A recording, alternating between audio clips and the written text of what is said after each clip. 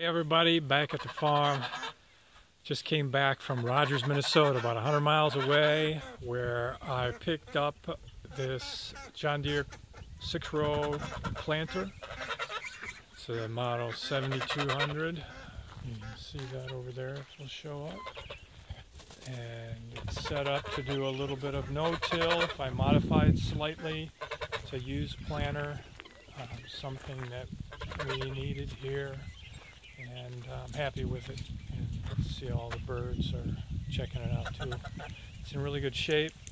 I think I got a fair price, $8,000 for it. Shouldn't need much to get set up, but on the back here, those are insecticide boxes, which I'm not going to use, and then there are corn seed boxes. They have extensions on them all the way in the back there. There'll be an extension on top, and then these are fertilizer, in-row fertilizer, and there's an auger across the top, and then these two arms drop down to mark the rows, so you know you can get all your rows lined up.